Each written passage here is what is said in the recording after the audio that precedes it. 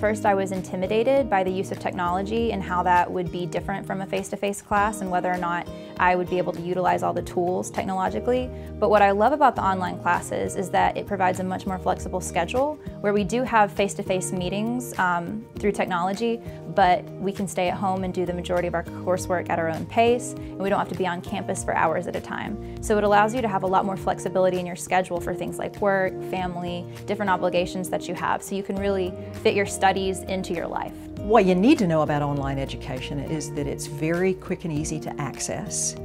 No software packages really to download. It's one faculty, one curriculum, one college. So students are getting a very similar experience, whether it's online or face-to-face. The only difference is where they're going to be physically and where they're going to be doing their clinical or field experiences. The quality of the online education at UT really comes down to the quality of the faculty.